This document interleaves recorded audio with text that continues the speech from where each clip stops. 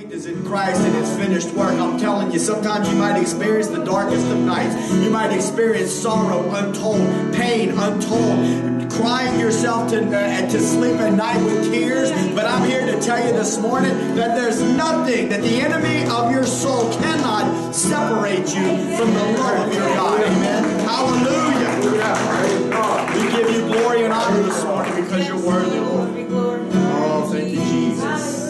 We exalt you. Holy Spirit, we pray that you have your way. Have your way in the rest of this service. Have your way in this sermon, Lord. Speak your word, Lord. Anoint your word. Prepare every heart, Lord, every ear, every eye to receive your truth, Lord. Allow your truth to be like a firebrand, like an arrow, Lord God, on fire. Let it reach deep, deep, deep down inside of our hearts, Lord. And let it effect change like only you can do, Lord. You're the change agent, Holy Spirit. You're the one that changes us. You change our mindsets, our soul. You change our inner man, Lord God. We need you to change us, Lord. In Jesus' name we pray. Hallelujah. Thank you, Lord. Praise God. Hope y'all are doing good this morning. Amen. People tuned into Facebook Live. Hope y'all are doing this morning in your jammies. Hopefully you'll stay tuned in and watch the service. Amen. I'm just glad you're tuned in, if you're tuned in, whether you're in your jammies or not. Amen. I'm not really clowning you. Maybe a little bit.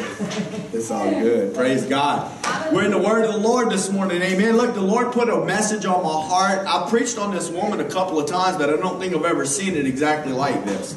So we're going to preach on this woman with the issue of blood. I've titled this morning's message, He Still Heals Issues. Amen. Let's take a look. Starting in Mark chapter 5, verses 25 through 34. We're just going to go ahead and read the whole text. And it says right here, it says, "And a certain woman, which had an issue of blood for 12 years, and had suffered many things of many physicians, and had spent all that she had, and was nothing bettered," or in other words, she hadn't gotten any better, but instead she actually grew worse. "And when she had heard of Jesus, she came in the press," or she came into the crowd, is what we could say, "behind him, and touched his garment.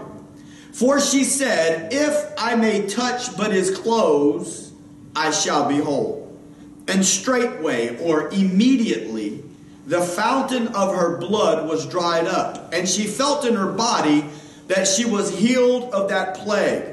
And Jesus immediately, knowing in himself," in other words, he could feel it, "that virtue or power had gone out of him, he turned about in the crowd," or the press, "and he said, Who touched my clothes?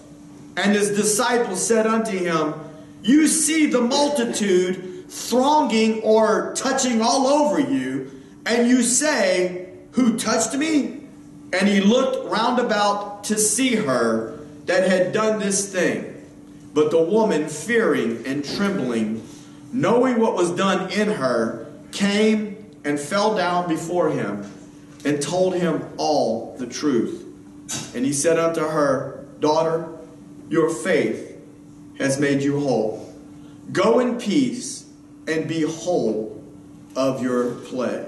Father, in the name of Jesus, we just one more time come to you in prayer this morning and pray that you, Lord God, would just simply use me as a vessel, Lord, instead that you would be the preacher and the teacher, and that you would speak forth your word, Lord God, that you would ignite it, that you would anoint it, Lord God, and that you would allow it to accomplish what you've set it forth to do. That's what you said through the prophet Isaiah, that your word would not return unto you void, but that it would accomplish that which you set it forth to do. And Lord, that's what we ask you to do this morning in Jesus' name. He still heals issues. Amen? Amen. This certain woman, she had an issue of blood for 12 years and had suffered many things. Of the physicians, she had spent all that she had not gotten any better, but instead she actually grew worse. The word "suffered" there means to be sadly irritated, to be annoyed, to be tossed about as though she was on a wave-driven ocean. You know, Aaron preached for me Wednesday night. He preached on the conviction of the Holy Spirit. And one of the things that he talked about was sometimes we walk around with this feeling of irritation or annoyance, and we don't really understand why it is that that is going on. And the way that he equated it is because many times we have things in our life, sin in our life, if we're still allowed to say sin in the modern church, sin in our life that the Lord's been dealing with us about. And because we're not coming clean with him and surrendering that area of our life, we're walking around and we're feeling chaos and we're feeling irritation and we're feeling an annoyance. Now, listen, she's got a physical malady, but the point that I'm trying to make is that she's suffering many things. She's feeling irritated. It's an annoyance. It's a constant reminder in her life that things aren't right. She'd been dealing with this issue, and it was extremely frustrating. You know, many of you already know this, but you need to understand that this issue of blood made her unclean according to the Jewish law. I don't want to get ahead of myself, but it's kind of like the leprosy of the Old Testament or yeast of the Old Testament. Those were symbolic of uncleanness. Okay? A woman today shouldn't feel that way. None of that is in existence anymore. That's not the case. But according to the Jewish law, it was symbolic of uncleanness connected to sin. And because of that, when a woman was during this period of time of her monthly cycle, she was considered unclean and she was not supposed to go near anyone else. Because then if she went near someone else, it made them unclean. And so what we really need to stop and ponder about this woman is the fact that for 12 years she's been this way. And she has not been around other people, just like a leper in these times. You know, now they realize that leprosy was caused by a bacteria, and they got medicine. You don't see leprosy anymore. They used to have a leper colony in Hanson. I think it's called Hanson, Louisiana. We had a leper hospital in Louisiana, but I mean, the thing shut down now. I don't even think I was ever able to go. I was supposed to go as a nurse anyway on like a little field trip or whatever, but since that time, there's really no more cases of leprosy because they can treat it. But they didn't know that at the time, and it was considered an uncleanness, and they had to keep, you want to talk about social distancing, literally, they had to walk through the streets, and I know I've preached this many times, but they would have to scream, unclean, unclean, so that people would know that they had this problem, and she had to separate herself because of this infirmity that she had inside of her life. I'm just trying to give you a picture for you to try to put yourself in her shoes, what it must have felt like. She couldn't go to church even if she wanted to go to church. She couldn't be around other people. She couldn't spend time near her family, or I'm not saying that they never came and spent time with her, but if they did, they were unclean for 7 days. They had to quarantine themselves for 7 days. They couldn't go to synagogue for this period of time and to worship the Lord. And so always mindful in her was the fact that I can cause uncleanness in other people. Her situation was affecting the people around her. Imagine that you're dealing with something in your life like this. She couldn't even go to the house of God. And the problem got just to the point where it was worsening and it began to consume her. She was miserable. She was likely, I would imagine, losing all hope because no matter how hard she tried, nothing worked. She exhausted herself of her resources. No physician could help her. And then came the hearing of faith. Hallelujah. Nothing could help her, but then came the hearing of faith. Look at verse 27. It says, when she had heard of Jesus. Hallelujah. Isn't that beautiful? Do you still remember the day when you heard of Jesus? Yes. Yes. I can still remember the first time that my older sister came and told me. I'm not going to lie to you. The first time my older sister, after she got saved, told me about Jesus, I was 13 years old. I was just starting to kind of go down the path I shouldn't have been going down. I was stealing bicycles and repainting them and doing all kind of weird stuff. People around me were starting to smoke marijuana and different things like that. I remember my older sister came to the house that weekend. We had never been exposed to, well, I might have had a friend in the 8th grade that he went to like a Jesus freak church. But other than that, I had never really been exposed to anything having to do with Protestant Christianity. And my sister came to that house and she was a different person. She was talking about Jesus. She said Jesus so many times. I'm telling you right now, I was so uncomfortable. And I'm not trying to get weird on you, but that night I can remember laying in my bed. So I didn't receive it right away. That night, laying in my bed, I can remember that I felt so uncomfortable and irritated with all of this Jesus stuff that see, I was my flesh. My carnal nature was trying to prevent me from being able to receive the word of glory, from being able to receive the word of truth. See, I was still at a time at 13 years old where I kind of liked the way things were going. I didn't know any better to know what lied up ahead. I didn't know how miserable times were going to get. I didn't know what it meant to experience pain the way that I would later experience pain. And at that point in time, I'm like, what is she doing coming up in here talking all this stuff? And I can remember laying in my bed at night. I'm not trying to get weird on you, and I'm not going to go into detail about what it means. But I remember lying in my bed at night, and in this middle of this half sleep, half wakeful state, I can remember thinking in my mind, I bet she don't even love you. I bet she loves the devil. And when I said that, I'm telling you right now, it was like a 2,000-pound elephant sat on my chest. I could hear nothing but ringing in my ears. My heart was beating out of my chest. My blood was, and I could not move. It's not important what that all that is, but I could not move. And I can remember trying to think, because my mom was in the room over there, trying to say, call out for my mom, and I couldn't get any words out. And then the only thing I knew to do was to whisper the name that she had been telling me about. And I just whispered Jesus, and all of a sudden it went away. And from that day moving forward, when she'd come and get me, she'd stick cassette tapes into the rail on this guy named Schambach, and he'd talk about these miracles that had taken place and over again. And she just constantly talked about Jesus and the miracle working power of Jesus. And I would go to church with her, and these people would beat on these tambourines, and people would get up and they'd run around the church. And I really didn't know what to think. But one lonely night, when I didn't have much hope left in my life, I showed up over there at that church, hallelujah, and I heard the gospel. When I heard about Jesus, amen, hope entered my heart, hallelujah, that there was another way, that maybe there could be another day, hallelujah, but I had to come to a place of surrender. She was exhausted of all of her resources. The doctors could not help her, but when she heard of Jesus, amen. See, Romans 10:17 says, so then faith cometh by hearing, and hearing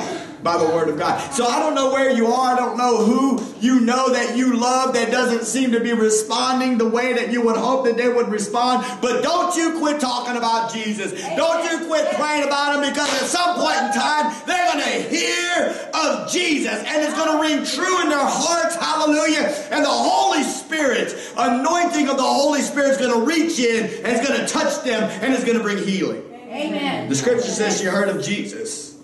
People were talking about him. Everyone was crowding around him. And in her was desperation for help. Something had to change. Hearing of him caused hope and faith to arise in her heart. And she moved towards him with the intention to touch him, and believing that when she did, she was going to be healed. She believed it. If she said it, she believed it. The scripture says, and she said, if I could touch the hem of his garment, I will be made whole. I'm telling you, I don't know who she said it to. I think it was just deep down on the inside of her heart. If I could just touch him, if I could just grab a hold of him, if I could just connect myself to him, I'm going to be made whole. I don't even understand why I'm thinking this. I'm just trying to put myself in her shoes. Nothing else has worked. I've been to every doctor. They've tried to give me every little tonic, every tincture, every little cure that they know. Nothing is working. Why all of a sudden do I feel in my heart that if I just touch the hem of his garment, everything's going to be made good. Everything's going to be made whole. I'm going to tell you why. Because it was the Holy Ghost. It's the Holy Spirit. He's the one that flips the switch. He's the one that gives revelation. He and him alone is the only one that can make it so real that when it speaks to your heart, you believe if I can just touch the hem of his garment, it's going to be made good. Amen.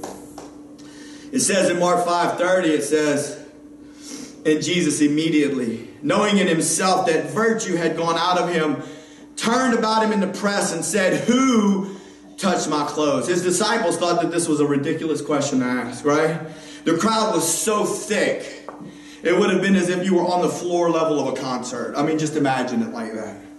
Who touched your clothes? I mean, come on, man. Everybody's touching your clothes. Everybody's trying to get a piece of you. Everybody is just thronging you. The crowd is touching you. Everybody is around you. Like people are sticking their hands through the arms of other people, and they just want to touch your clothes. And you ask who touched your clothes, but Jesus knows a touch from a touch. That's right. Amen. Everyone wants to see something new and exciting, but is everyone in that crowd really desperate for change?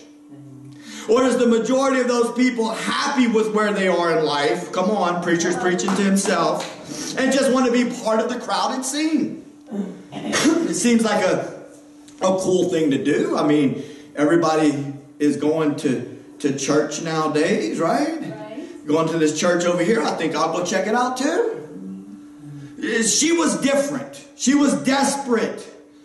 She had to have him. Her current life wasn't going to work anymore. Come on, somebody. Can I get an amen? That's the difference. See, there's a lot of times that people stay the same. They don't receive the touch that they're looking for from Jesus. Why? Because to be honest, they don't feel like where they are is really that bad yet. Come on, somebody. They aren't really ready to let go of what they have because they kind of like parts of it. That's right.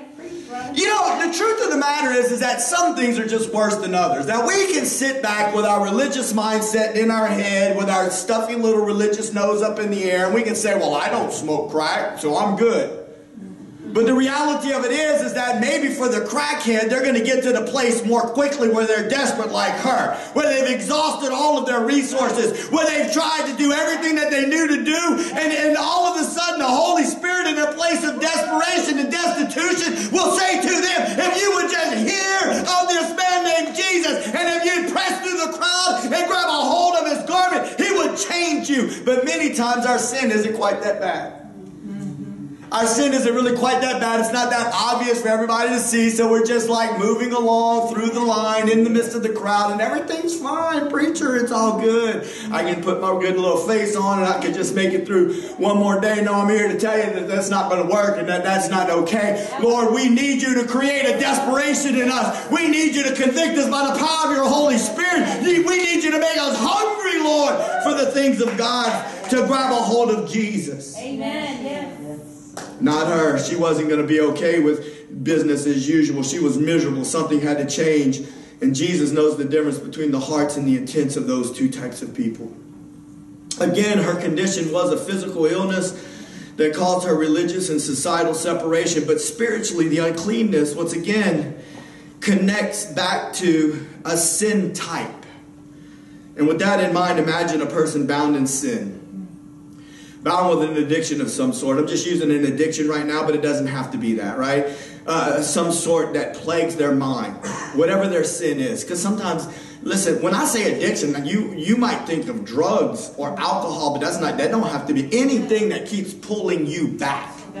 Has a demonic power behind it.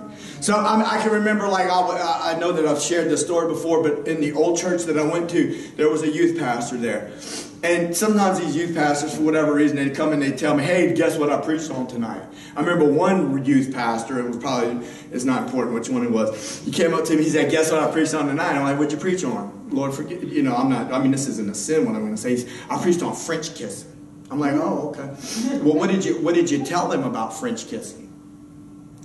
He said, oh, that it was okay as long as you could keep your thoughts pure. I said, dude, are you even serious for 1 second? Have you ever kissed a person that wasn't your wife and your thoughts were pure? I mean, come on, bro. Like, what are you thinking about? And I told him, I'm like, come on, man, this is ridiculousness. What is going on? In the church world today, that we don't have any more sense than that. And if that's you, I know you probably ain't watching, but if you are, it is what it is. Hopefully you've grown in that, you know? Then I had another one, and he said, well, I just told him tonight, like, you won't find a scripture that says that gambling or smoking cigarettes is wrong. I said, look, dude, that's the problem with the church today. We're all looking for a scripture that specifically says, thou shalt not smoke, thou shalt not rolleth the dice.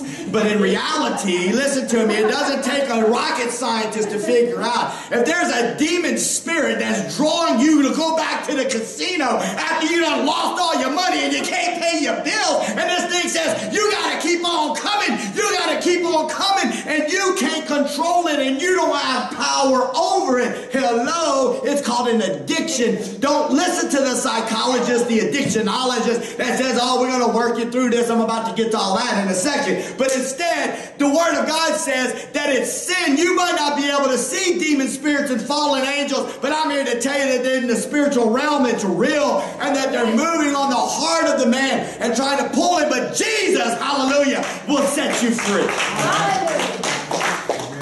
She couldn't leave her problem at home and come back in later to deal with it. No, it was with her every move she'd make, every step that she'd take, and such is the bondage of sin. Yeah, you might be able to put it down for a little while, but the reality is that it's constantly there. It's a quiet, sometimes loud nagging that pervades your mind and steals your joy. In most cases, really all cases, I would think, bondages start off as what was perceived as a source of joy or fun, instead of something that was going to steal from us. People wouldn't move in that direction if it didn't look like it was going to be good, right? But then as time goes by, it begins to become more like a toxic relationship that you can't get rid of. And try as you will, its persistence is powerful. Let's look at Romans chapter 5, verse 21. I want to talk to you a little bit about the power of sin. I know we talk about that sometimes, but let's look at this scripture. It says that as sin has reigned unto death, even so my grace reigned through righteousness unto eternal life by Jesus Christ our Lord. Sin has reigned. When you're talking about addictions or flesh of any type, because it doesn't even have to be an addiction. It can be a way that I keep a mindset that I think is right. I use this example sometimes. Oh, Lord, help me. I used to work with this. I used to have a restaurant. We had a small restaurant at one point in time, and we had this girl, and I don't even remember her name. Lord help her, wherever she is. You know who she is. She had blonde hair, and she had several children for a couple of different men, and her life was she had some chaos in her life. And she was very receptive to allow all of us to talk to her about the Bible. And I can remember giving her a ride home. I think her and her family stayed in our house one time for a hurricane. And one of her kids let the little, a guinea pig out. And the dog and the guinea pig got lost. Anyway, I can remember talking to her. And one day I remember driving her home. And she was like, I just don't understand why my life is the way. And right there the Lord gave me, she said, I love God. And I always love God. But my life is such a mess. And you know what the Lord revealed to me right there? And this is specifically for women. So I'm trying to I'm not picking on women. I'm just trying to make a point that this is more for women than it is for men. But what I'm trying to say is it's not like an addiction thing, but it's a fleshly thing. And it's a fleshly choice that women can make sometimes that ends up opening up a door that results in other problems in their lives. And the reason is that many times women, when they're left alone, feel vulnerable. And they're looking to find, if you will, some type of a covering.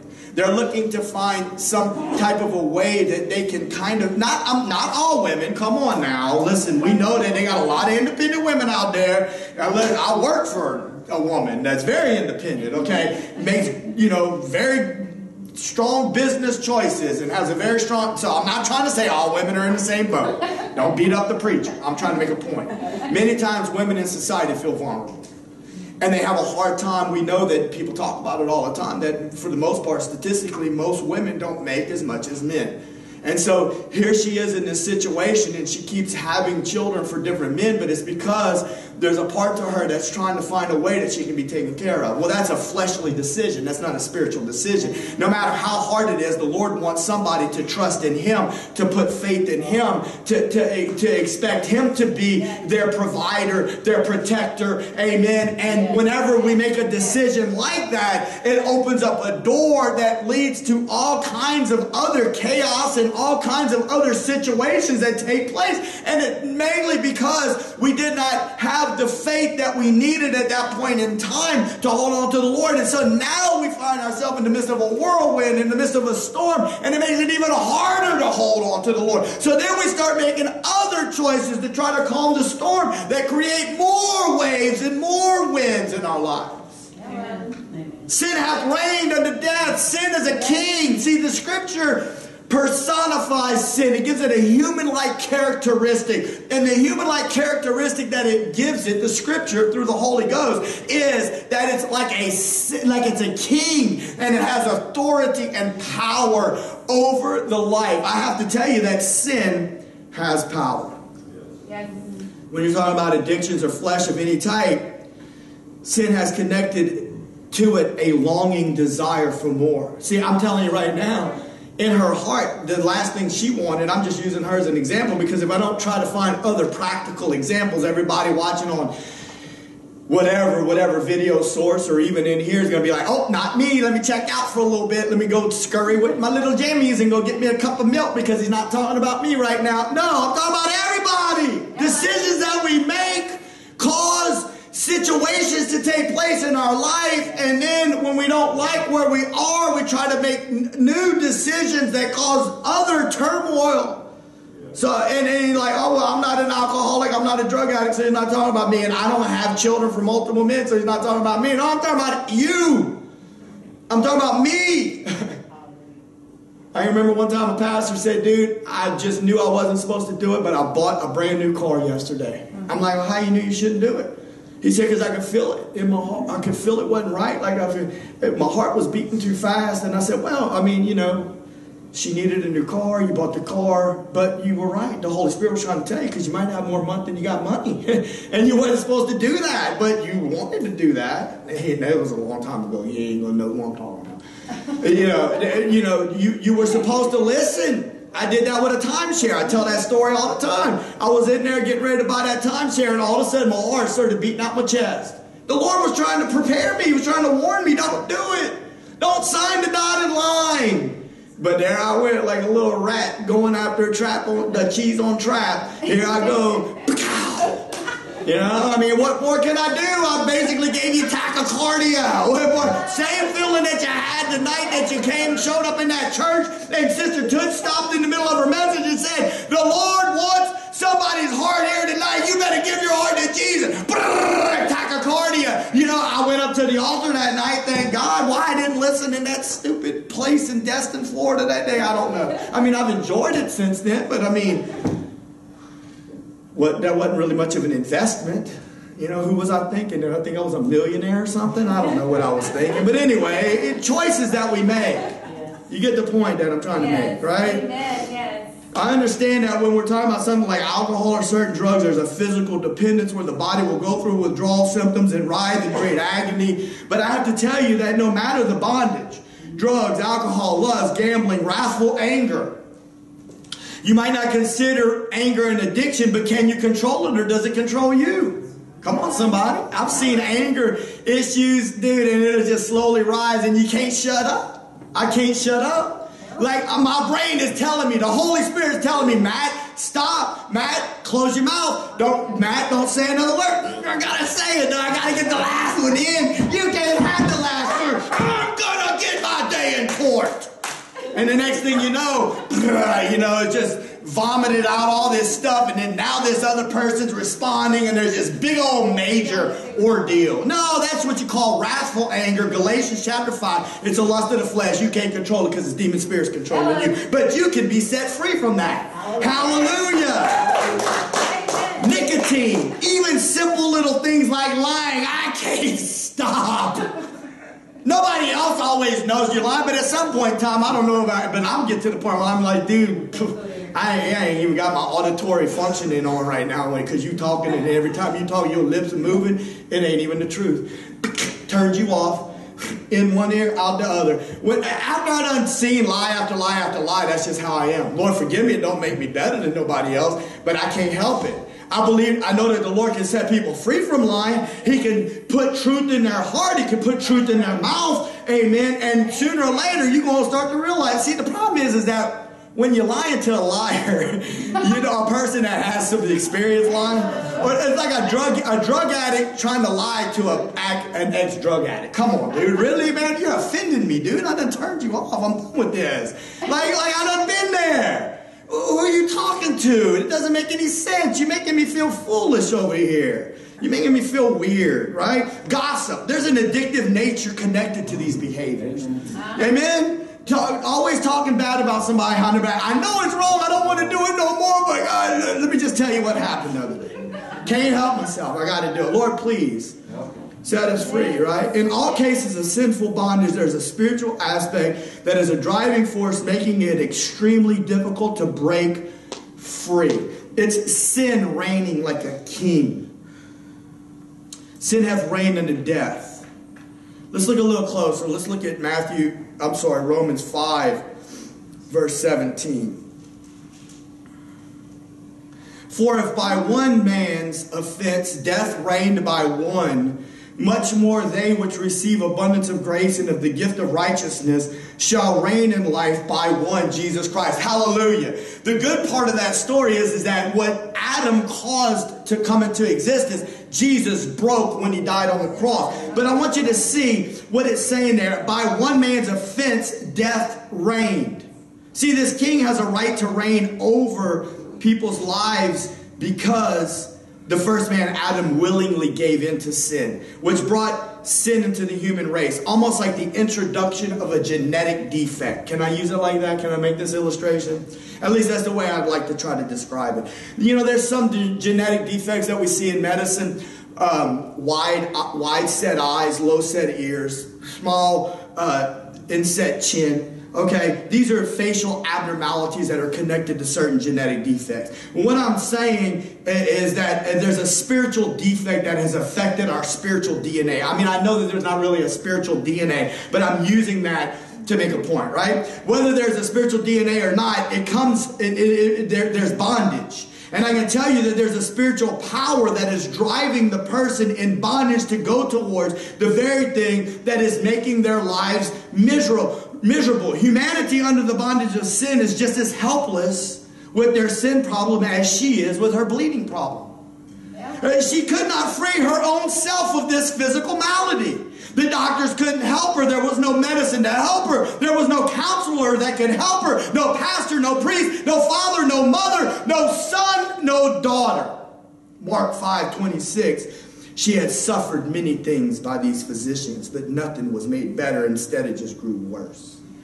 Instead, day after day, night after night, and year after year, she lived isolated. Undoubtedly, she experienced untold sleepless nights, wondering if and when she would ever be free.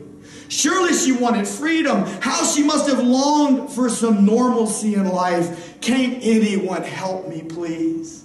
And I just started thinking, problems with gambling, call 1-800-TO-STOP. Problems with addiction, we can help. Problems with alcohol, call AA. You have a loved one with alcohol problems, call Al-Anon. You're a sex addict and it's destroying your life, 1-800-SEX-STOP.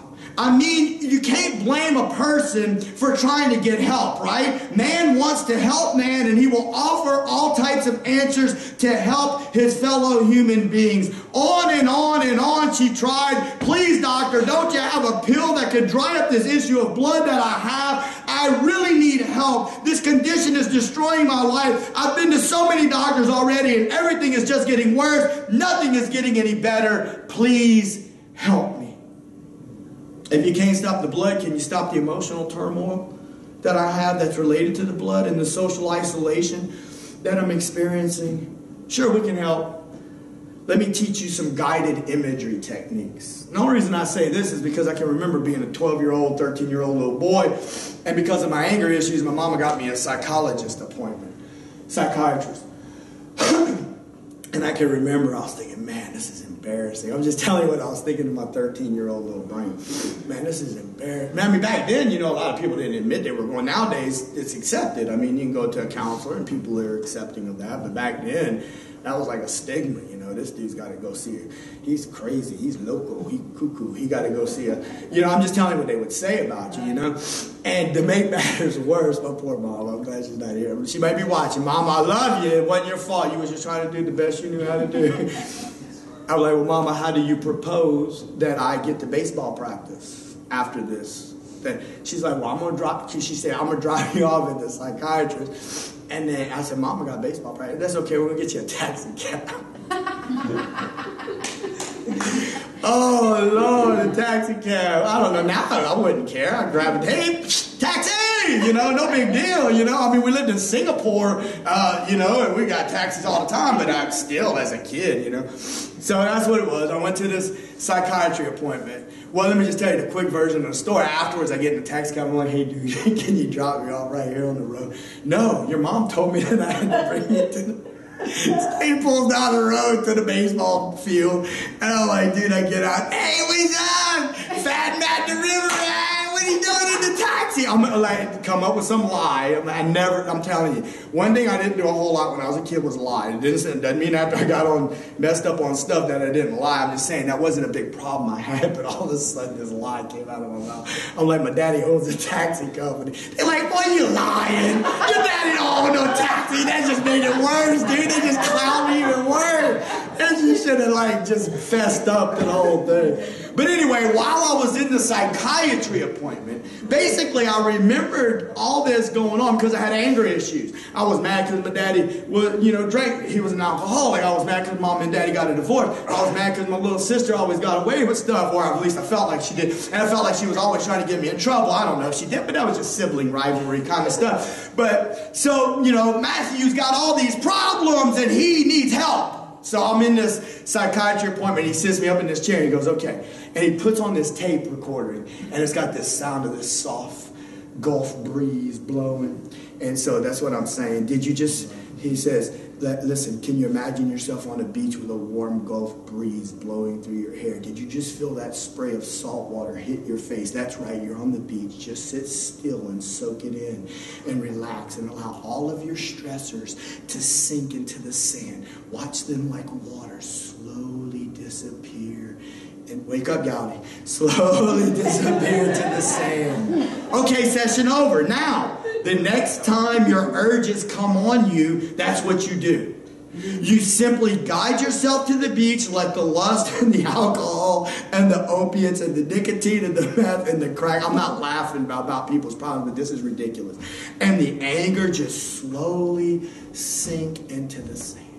It ain't going to work, Hoss. It ain't reality. I need Jesus on the inside of me to heal me. You don't have answers, sir. Just like the doctor didn't have answers for her. There's not a pill that can fix it. There's not a couch that can heal it. I need Jesus. Well, that's not what I do, preacher. I go to a church where we integrate recovery principles with the Word of God. We work a process of steps towards recovery, but we also study Scripture, and I need that. I've had conversations before with people that came up to me after I preached, because you know what? Now I'm a little more careful that I don't always step on people's toes, but I still do. Because I just want to tell the truth. And I can remember preaching before, and I'm like, dude, AA ain't the answer. Jesus is the answer. And I can remember people, and listen to me, I've been to AA. I've been to 3 rehabs by the time I was 19. I'll talk about it if I want to. AA is not the answer. You need to surrender to Jesus. You need to realize you got an issue of blood. You need to realize it ain't about rehab, it's about recreation. You need to realize your old man born of Adam was born with sin as a king in his life and been telling you where to go and what to do. But hallelujah, the old man died in Christ. He was buried with Jesus. A new man has been resurrected to newness of life. You now have a divine nature implanted on the inside of you. He made a way, like the song said. The veil was ripped. You have access to the presence of God, and in his presence there is freedom and liberty and joy. Hallelujah. That's the gospel of Jesus Christ. Yes. That's the gospel of Jesus Christ. Thank you, Lord. Hallelujah. So we go to this kind of church and we work these steps towards recovery. But we also study Scripture, and that's what he said. That time I preached AA, the answer, he came up to me and said, hey, bud, I need that too. I need Jesus and that too. I said, look, dude, I'm not over here trying to, because, he was kind of a big old boy, But it is what it is. It's still the truth. And I could tell he was angry. And I said, look, man, I ain't backing off of this. If you're sitting here and you're looking me in the eyeballs and you're telling me that you need that in addition to your Jesus, come back and talk to me in a year, because it's going to happen again. And it happened again. Now, he didn't call me that time. And I'm not trying to say that from an up here and you. No.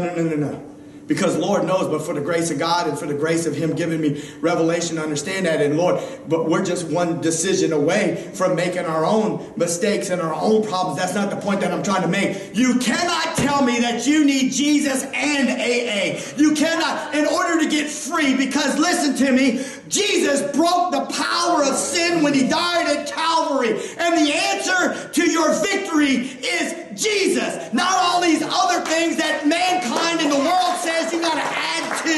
No. Now, sometimes maybe you got to take something to get through a physical withdrawal.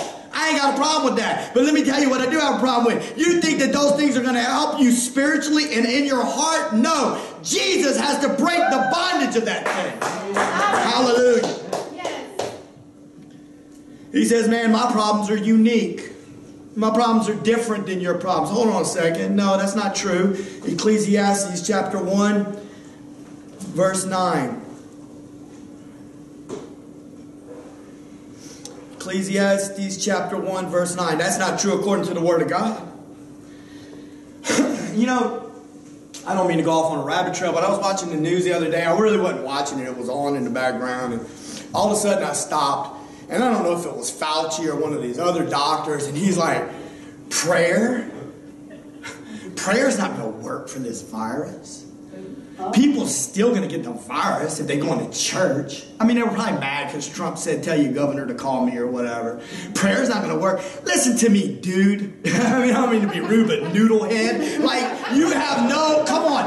You think that most Christians don't realize that there's still the possibility that we could get a virus? But don't tell me prayer doesn't work. Don't tell me that Jesus can't heal me. Don't tell me Jesus can't protect me. You don't even know what you're talking about. You're Romans chapter 1. Your wisdom has made you a fool. You think you're so smart, you know everything. You're going to elevate yourself above the throne of God like Satan. Dude, you're not outsmarting God. Hello. Lord, help us. Ecclesiastes 1:9. Your situation is not unique is what I'm trying to say. This is what Solomon said. The thing that is banned, it is that which shall be, and that which is done is that which shall be done, and there is no new thing under the sun. Oh, we didn't have crack cocaine back in them days. Well, guess what? I keep using crack. But my point is, they still had sin. They still had bondage. They still had sin hath reigned as a king over their life. And the same Jesus that was needed to break that ultimately is the same Jesus that's needed to break the stuff today. That's the word of the Lord. And you and I gotta be able to believe that. Hallelujah. Everything that you have or will ever face has already been here long before you entered this world and will be here long after you're gone, or at least into the millennial reign of Jesus.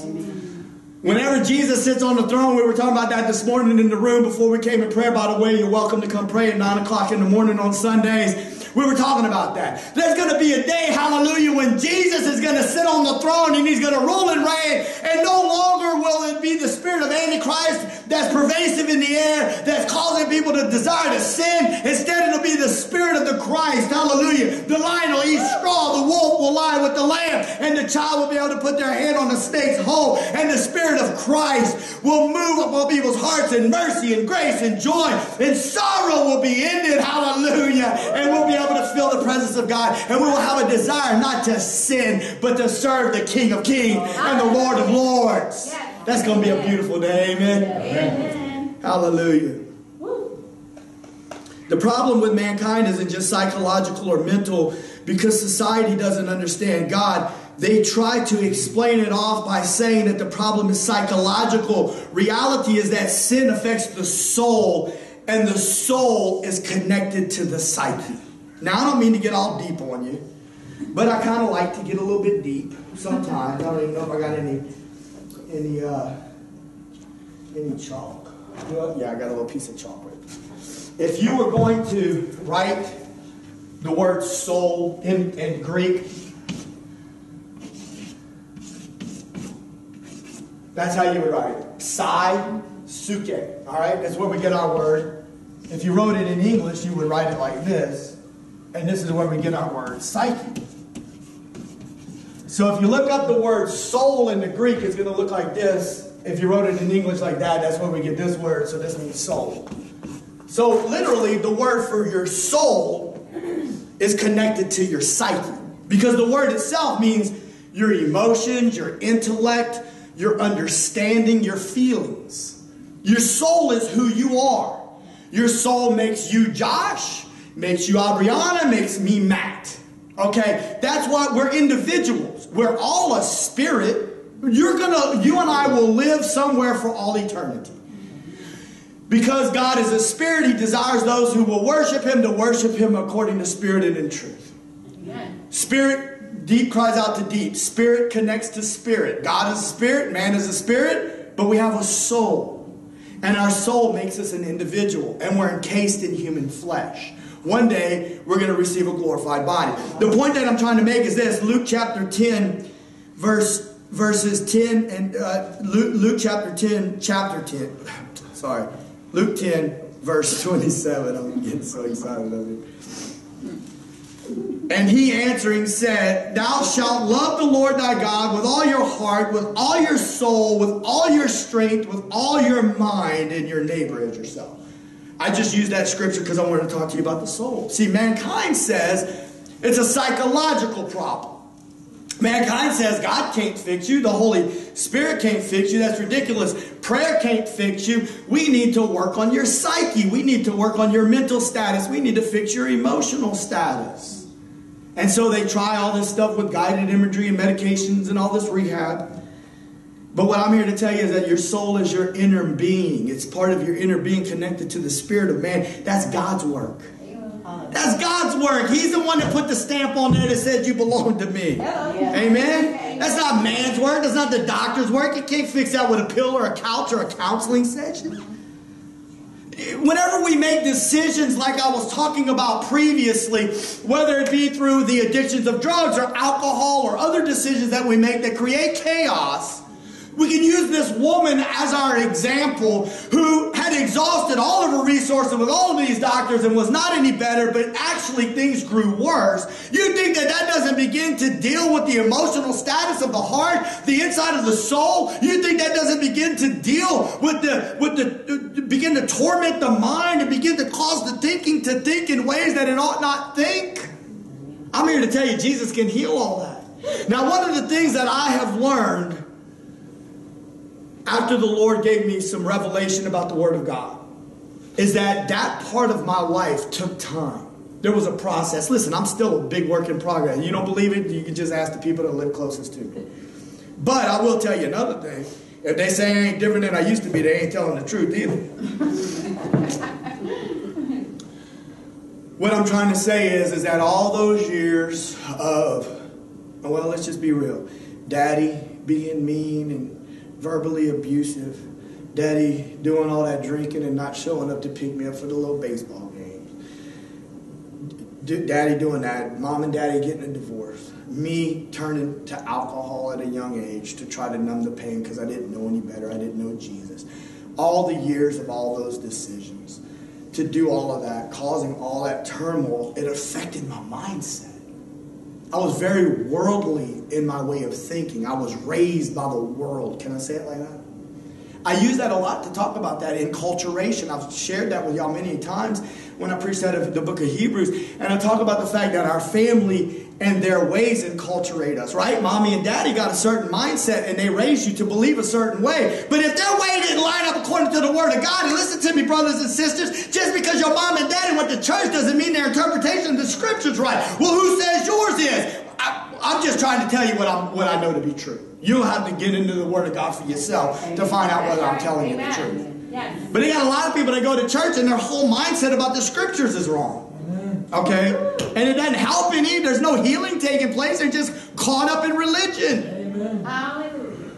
I had somebody recently tell somebody that I love, or told somebody in the past, whatever the case, you need to just stay away from that church, the religion of that church, and actually that church is preaching the truth. But you so blinded by what you've been in, you don't even realize you in religion.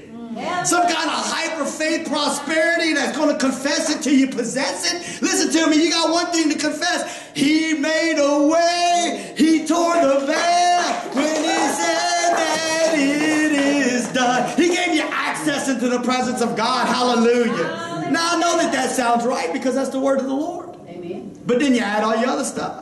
Oh, I got to claim this scripture. I got to quote this. I got to read this much. I got to go to this church. Can't go to that church. And all this other kind of stuff. Got to integrate my 12-step recovery with my Jesus. I need this too. Lord, help us. Yes. So what I'm saying is that the soul and the mind has been affected by sin. We start to have mindsets that we think are right.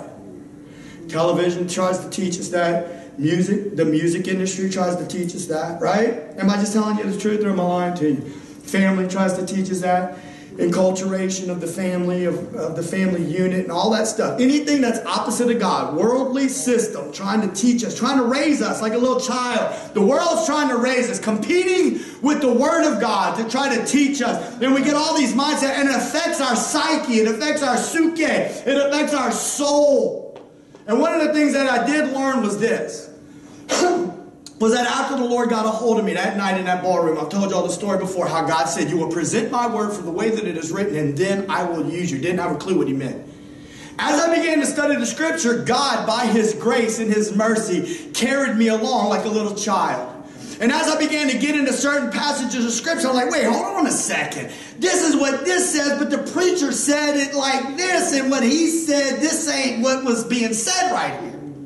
So, I mean, I spent 12 hours a day on Saturdays with like as many books as I could have on my bed, 12 hours, just close the door and just stay there all and just study. Oh, wait, well, if this, then that, and going back and picking up, turning over rocks and not leaving anything, trying the best I could not to leave anything unturned. Right. And what I realized is that I had been taught the Word of God improperly. I'm not trying to pick on any preacher. I'm just telling the truth. And the reason why is because they had been taught by their preacher friend, who had been taught by their preacher friend, who had been taught by their preacher friend, who are you? You're just some little chubby boy in South Louisiana. How do you know? Listen to me. I'm here to tell you that the Word of God will set you free. And if you sit in a church where your preacher wants to add this to your Jesus and tell you, oh, well, we can't always fix everything. Sometimes you got a problem that Jesus just can't fix, and the Bible doesn't have all the answers. And so I got this number to this great Christian counselor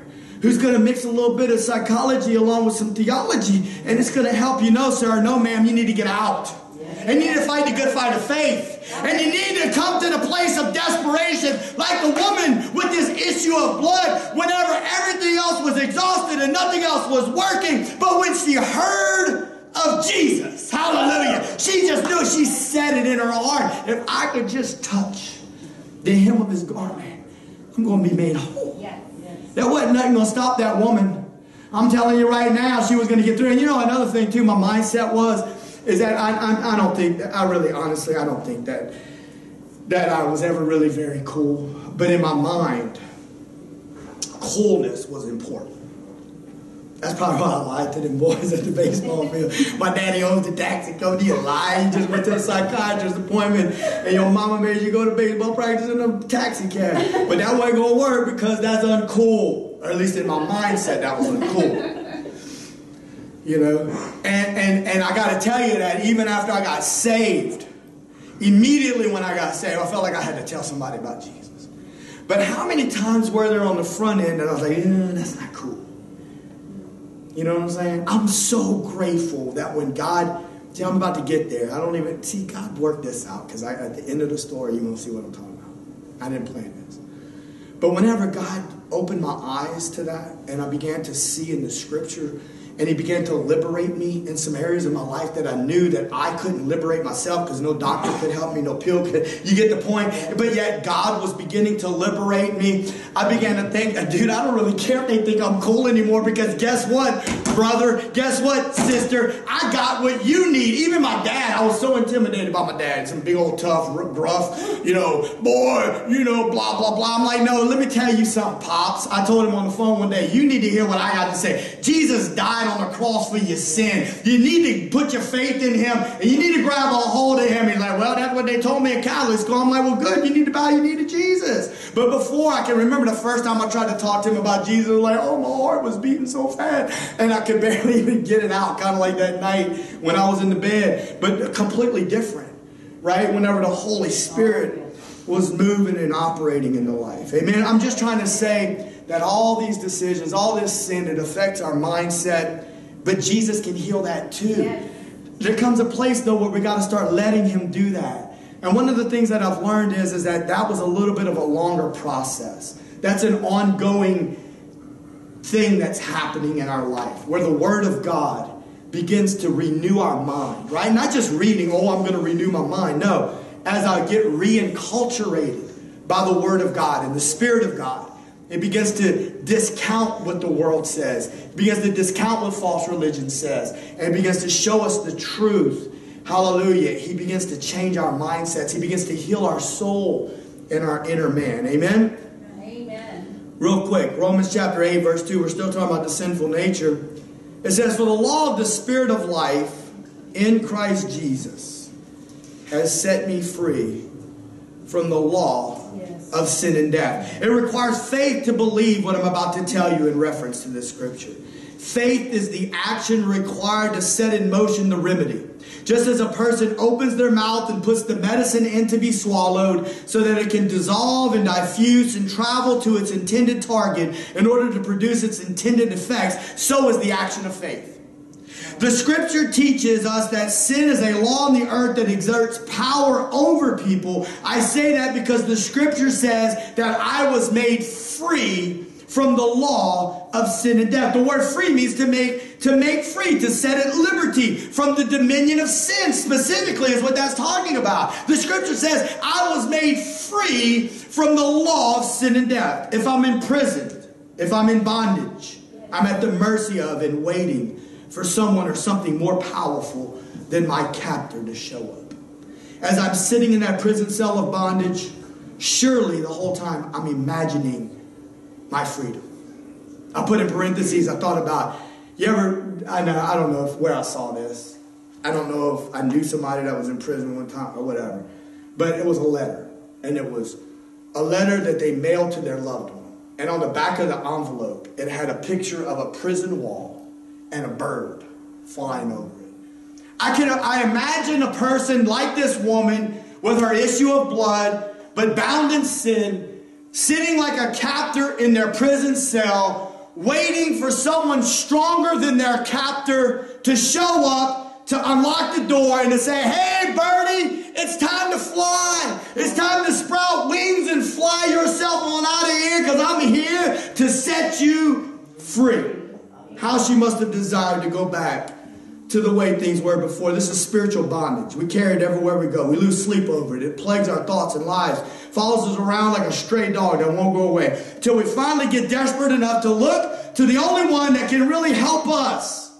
The pill can't. The doctor can't. The guided imager can't. But Jesus can.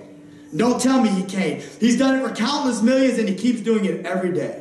Amen? Amen. But in order for you to get what He's offering, you have to be at the place like the inmate longing for his release. The place where you've become convinced that no one else but Jesus can help you. He's the key to set the captive free. Amen. Yes. So there's two spiritual laws in existence. The law of sin and death. The power of sin holds sway over man because of the deception of Eve and the disobedience of Adam, allowing sin to become part of our spiritual DNA. And now Satan has the ability through acts of sin to show power over the human heart, the mind, and the soul. Sin has a wage, and it leads to bondage that slowly steals, kills, and destroys. Its ultimate finality is the final death, which is separation from God.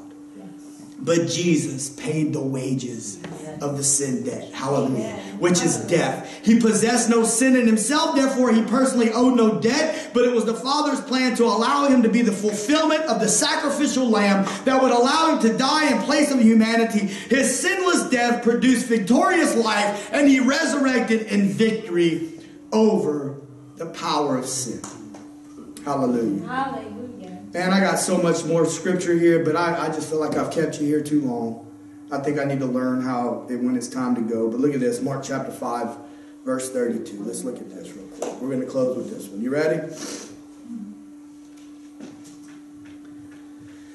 Verses 32 and 33. He looked around about to see her that had done this thing, but the woman, fearing and trembling, knowing what was done in her, came and fell down before Him and told Him all the truth. I just see her so grateful, so thankful, knowing now that finally she's healed. I got to come clean with you, Master. It was me. And because it's a problem, because now she has to admit, I just ran through this crowd with my issue of blood. I just made all these people unclean. I just touched you, Rabbi. I grabbed a hold of your clothing and I could have made you unclean. You can't make me unclean, daughter. You can't make me unclean. I'm here to bear your sin. I'm here to bear your uncleanness. I'm here to die to set you free. I felt the power rush out of me. Can you imagine the gratitude? Can you imagine the thankfulness that she must have felt after all those years of carrying that burden, all those wakeless, sleepless nights, unable to shake it, and now finally in one moment she knew it when she heard of Jesus. She said in herself, if I could just touch him, I'll be made whole. Father, in the name of Jesus, we thank you for your word.